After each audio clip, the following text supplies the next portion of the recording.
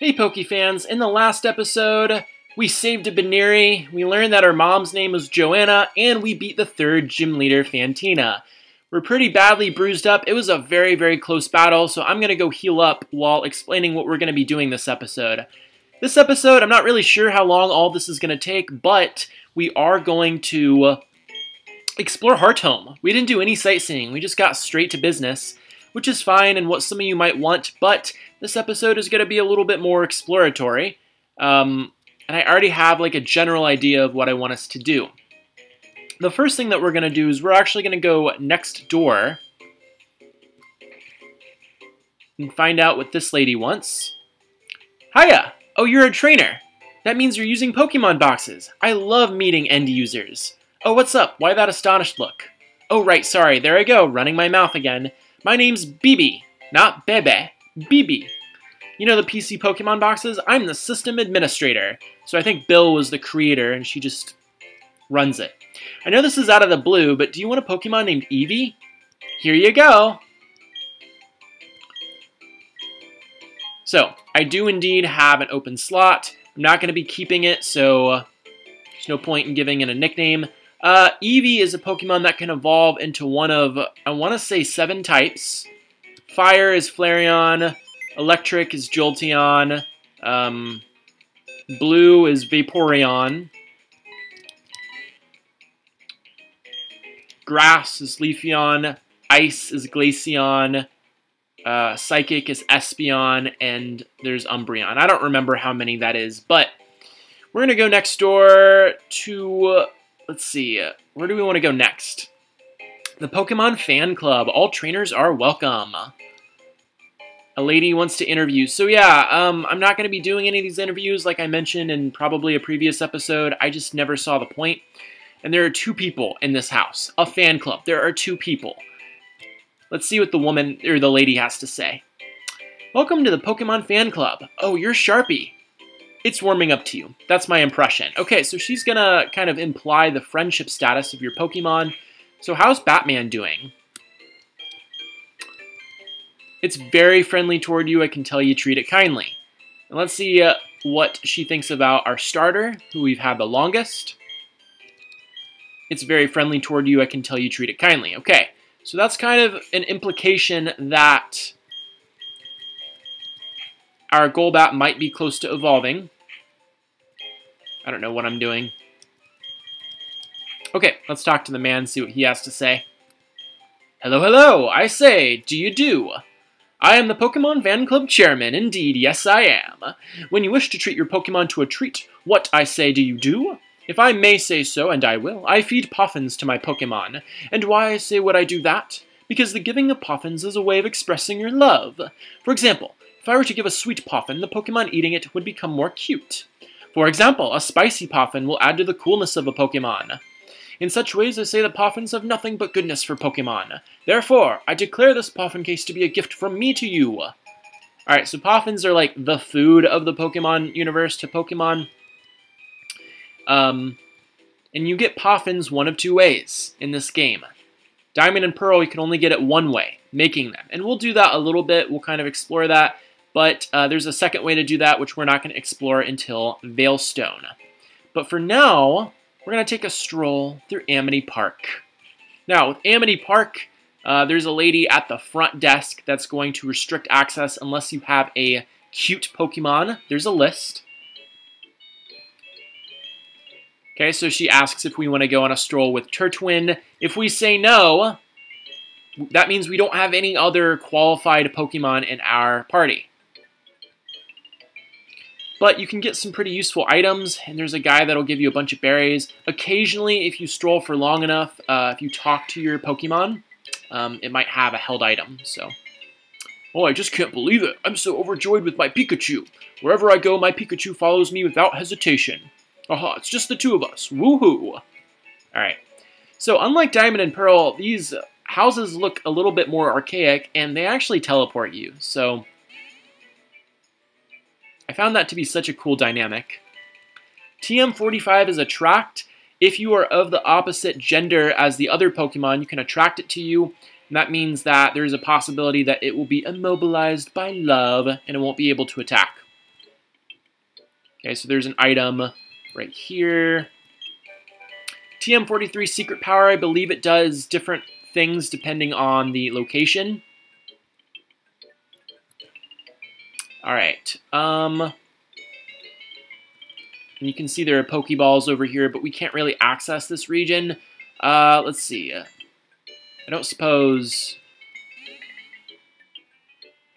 Nope. Okay, so I will... Ooh, never mind. Pokemon Egg is hatching into a Togepi, a very rare Pokemon indeed.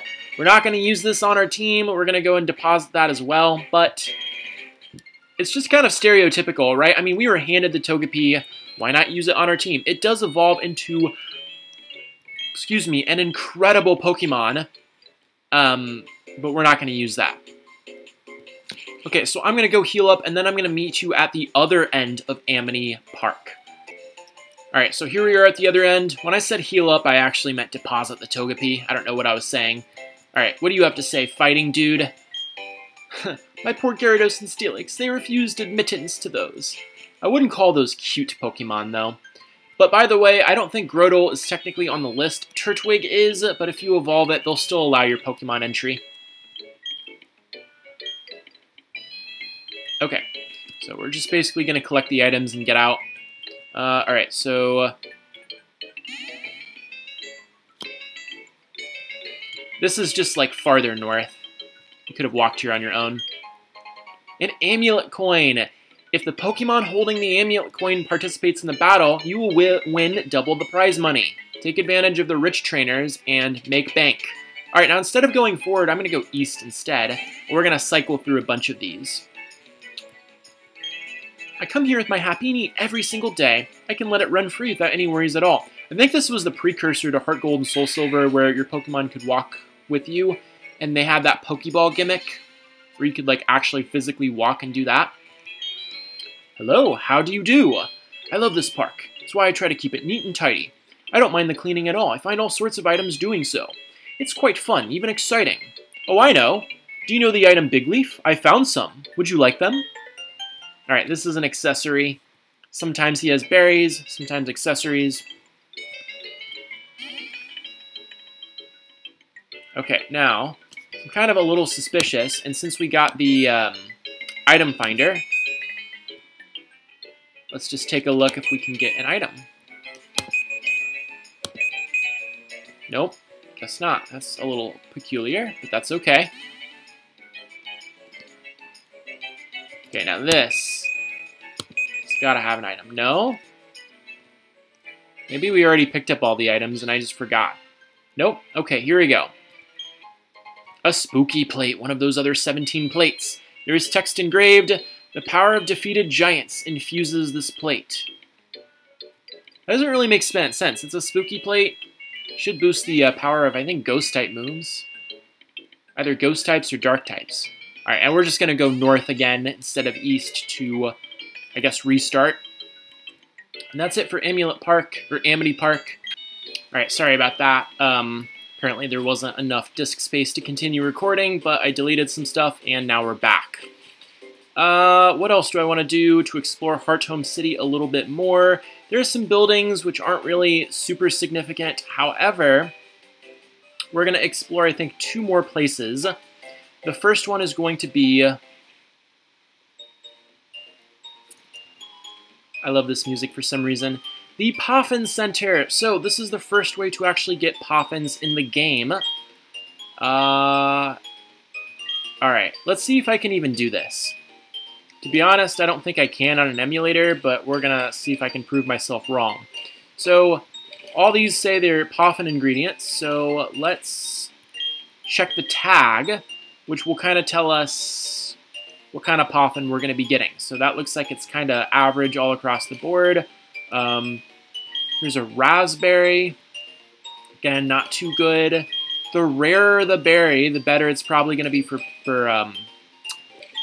Poffin. So Nanabs looks like bitter and sweet, and Pineapple, sour and spicy. All right, let's go with a Nanab berry.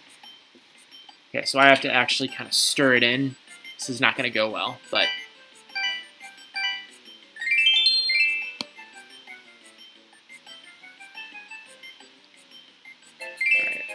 So now I have to do this.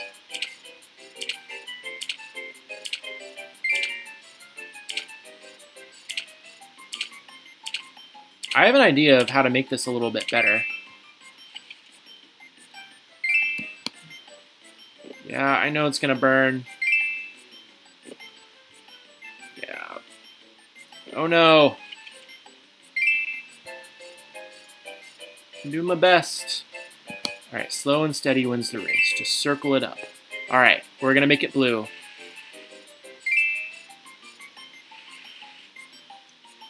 Yep. That's pretty bad. Is there anything I can do? Okay, I have a tablet that will allow me to make this go a little bit easier. Let me try this. Ah, shoot. It burned 11 times. That is a foul Poffin. Okay, I want to try this one more time and just see if this tablet actually helps me out. Yeah, I guess we'll use that. No, wait. Ah. I'm horrible at this.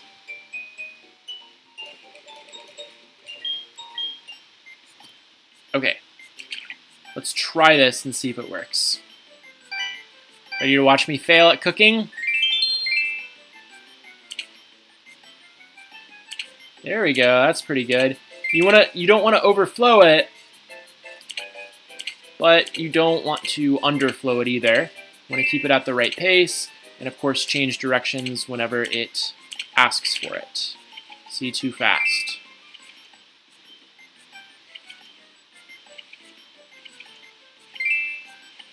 Follow the directions perfectly. Hey, we're getting the hang of things. I could be a chef yet. Knock on wood, but we haven't burned it once. It's kind of looking delectable.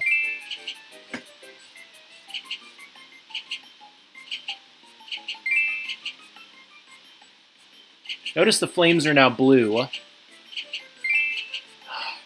Gotta get me changing directions so much. There we go. Alright, let's see how we did. We made a level 9 Spicy Poffin, and it is more delectable than the other one. Okay, so that is the first way we can kind of make Poffins, and of course, let me just kind of show you how they operate in our Poffin case, which is a key item. So you just open it up. You obviously do not want to feed this to any Pokemon, but here's the Spicy Poffin that we can give to any of these Pokemon. Now, since it is a spicy Poffin, you have to look over here to its food preferences. At the bottom it says good perseverance, likes sour food. Happily eats anything, likes dry food, happily eats anything. Okay, so if I wanted to give it to Sharpie, for example, which I'm not going to yet, but I think Grotle was another non-picky eater, and what's going to happen is, watch what happens to its stats. Since it's spicy, remember the Pokemon Fan Club chair said that that raises coolness. It doesn't look like it raised it by a lot. Obviously, if you level up your Poffins a lot more and get more rare berries, it'll increase it even more. Now, you cannot feed it infinite Poffins to max it out. There is something called Sheen, which I'm guessing is belly. And if you look right now, the Sheen is empty, but the more Poffins you feed the Pokemon, the more this is going to increase. So just keep that in mind. So, the reason that you want to feed your Pokemon Poffins is to increase its stats, the coolness, etc., its beauty, so that you can enter it in Pokemon contests. And while we're not going to be doing any Pokemon contests in this episode, in the future that is definitely a possibility. It's probably going to take up its own episode towards the end of the playthrough. Now this is the last building that we're going to explore today, and it's not really vital for the story's progress. However, I think it's so cool that Pokemon decided to take a step back from everything going on and put something that I think is extremely relevant into the game. This has no music. It is completely silent. It is kind of a place where people get together and worship. I'm not going to say church. I'm not going to say that word, but let's talk to these people and what they have to say. So I'm going to treat it pretty seriously. We cannot read the minds of others, which causes us to feel fear and doubt. But to control the aspects of the world beyond our senses is an impossibility. When people and Pokemon join hands, everyone's happy. It makes everyone come together. It could even make the world one. There are still words that not everyone can describe. The words are love and joy. That people are lonely is only natural. It gives me compassion for others. It's what makes me look forward to a better tomorrow. But there are still moments of fondness for the past, though time can heal some sadness. And there do I see my father, my son, my life, and there do I see nature, Pokemon, the world. Mind and matter. It's no good if one is stronger than the other. Balance is what's needed. That's the key. The art of crafting things fatigues one's spirit. When the spirit is healed, the desire to make something returns. It is such a wondrous cycle. If the strong and able do too much, they limit the contributions of others. The strong must show restraint. This enables everyone to live together and share responsibility. Pokemon, people, it's only natural that we are all so very different. Make sure that you never judge a Pokemon on if it's weak or strong. You must always look for the good inside of them. That's what counts. Well said. Couldn't have said it better myself. Now, obviously, a lot of metaphors going on. I'm not really going to delve right into those, but if you have a comment or have something that you want to say, please let me know. And we're going to end this episode off with kind of a bang. We haven't battled at all in this episode, so might as well. Okay, he talks about the daycare, which is a mechanic we'll get into later out. Ready? Set. Tyson. Ta-da! Kept me waiting again, Alex. Let's see how much tougher you and I have gotten right here, right now. Hey, you're a trainer now. You're expected to be ready for a battle. No whining, no waiting. Let's get the show started. Are you sure you want that? I have 3 gym badges, just like you. Alright, he starts off with a bird. Let's put her up against my bird. Okay, I wouldn't call mine a bird. Does Confuse Ray strike? Yeah, it does. So if it's a ghost, physical, or special type move, it's not going to affect a normal type like Staravia, even a normal flying. But Confuse Ray will surely work. Alright, Wing Attack does stab. And it snaps out of confusion in 1 turn, and reciprocates with Wing Attack. Well done.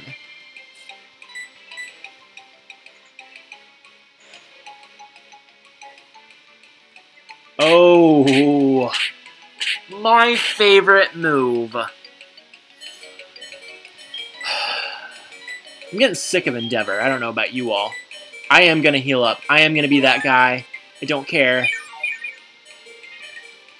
Because Staravia could have Quick Attack. So, if I would have tried to attack it, I would have lost. Alright. Now, it could use Endeavor again, but it's not going to get it off before I do.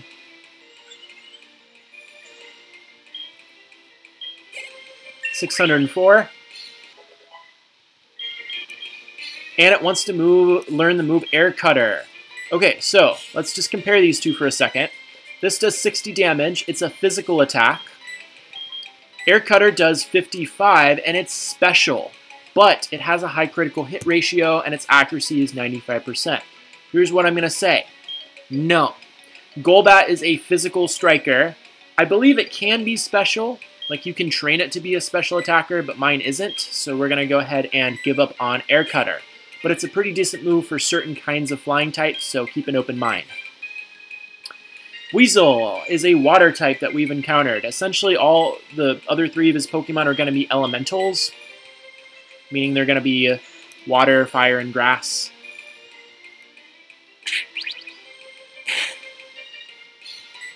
Yeah. I think Pursuit is a move where if you try to switch out, it always does that little bit of damage before you switch out, so you're not completely safe. Alright, Monferno, well, We have a weakness to fire types. That's the problem. But you know what? I'm going to try with Sharpie.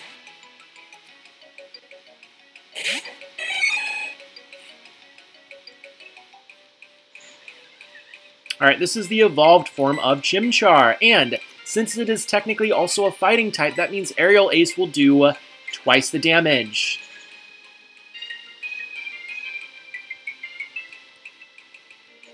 And Flame Wheel will also do twice the damage, and it does stab. Ha! And we survived. What's wrong, Tyson? No super potions?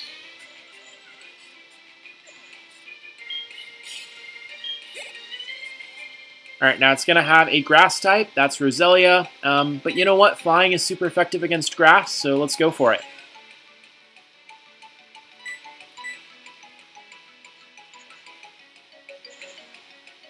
Obviously, you want to switch out depending on the type, or if you turn that setting off. I've thought about doing that. So if you swap out before... how do I put this? Whenever your opponent is going to throw the next Pokemon out, you can choose to swap out beforehand, but you can change the settings and make it a little bit more difficult so that you have to wait until they send it out, and then you have to waste a turn swapping out. I think that's called the set feature. Okay, I don't know what he said, but it was probably not very important. I'm going to heal up and meet you back here. Just give me 1 minute. Alright, and we're back. I think I'm going to make this a short episode and kind of cut it off. We sight saw all of Hearthome City, and we also battled our rival. Took some serious moments, some playful moments, some fun moments. I think that's a good mixture for any episode, but I will see you in the next one. Have a great day.